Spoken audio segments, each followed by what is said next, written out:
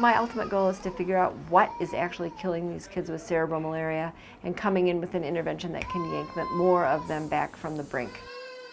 Oh gosh, let's see. The first malaria season was 1986-87. So we're coming up on 25 years. I'm heart and soul in this for 6 months a year. And I live and breathe the research ward and the patients who are here. And it's an intensive immersion into the clinical world. But then I leave and I go back to East Lansing, and I don't take care of, I have no patient care responsibilities in the US. So that's a kind of a time to rest and recharge. She's very sick. She's a TB patient. So she'll be here for several months probably. And her temperature? Any change? Any improvement? No fevers. No fevers. No fevers? Yeah. Well, that's an improvement. I hope she gets better. I hope she gets better. I think if we are on the right track in terms of her treatment, she stands a good chance.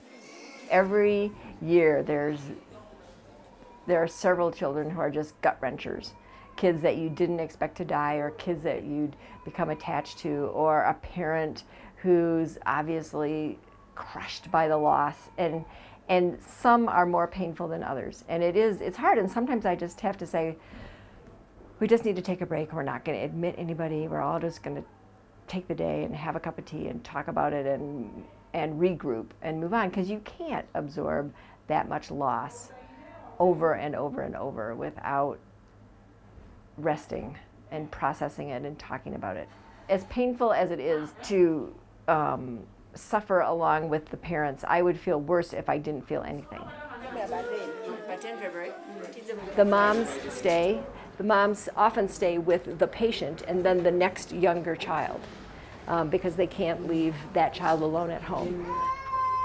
It's utterly astonishing to see the patience and perseverance of these mothers through thick and thin with their kids. It's really humbling. Directly by providing patient care, we're saving lives. We are saving lives. These are kids that would not survive were they not able to be looked after on a ward that is as well staffed and as well supplied as our ward. So on that direct, immediate level, lives have been saved. It takes a long time though. That's the thing, and that's why I'm so appreciative of the fact that Michigan State has hung in there with me for all these years, because that's how long it takes.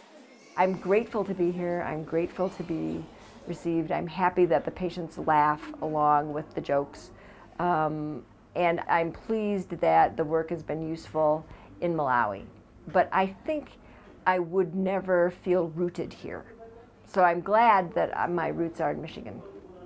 I would feel adrift if I didn't have a strong base back at home.